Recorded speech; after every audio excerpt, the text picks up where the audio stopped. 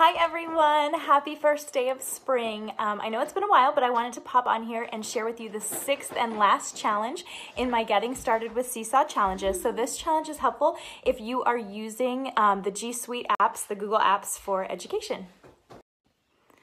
So like I said, this challenge is helpful if you are using the G Suite, like if you have your kids creating stuff in Google Docs or Google Slides.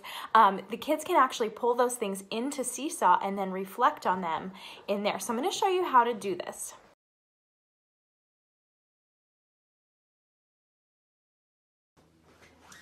So to do this, the kids will use the add file thing there, and then this will pop up. So if you're using Google Drive, and I'm only familiar with how to pull things in from Google Drive, but it looks like you can do other things too. So it'll say Seesaw wants to use Google, so say continue. It's helpful if the kids are already signed in to their Google account. So then there's my account, so they're just gonna click on it and it's gonna say da-da-da-da, we say allow, and then this will open up all of my Google Drive stuff. So I'm going to just scroll down and see if I can find something.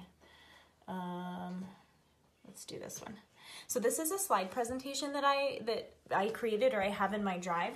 And then you'll see that it opens up in Seesaw here, and I have the record tool and I also have the caption tool. So I can press the record tool and talk about whatever it is in here. I can also use that caption tool to add, to write a caption and reflect on whatever this is.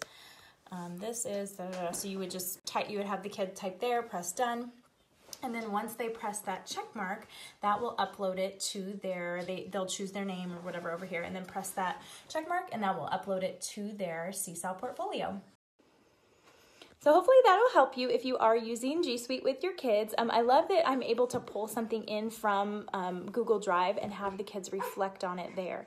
So it's just another way to have hey bud, to have the kids reflect and show their awesome work going on. So,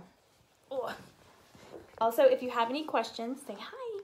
If you have any questions, please feel free to send me a message. And I'm excited to share some more Seesaw activities. I was at Q this last week.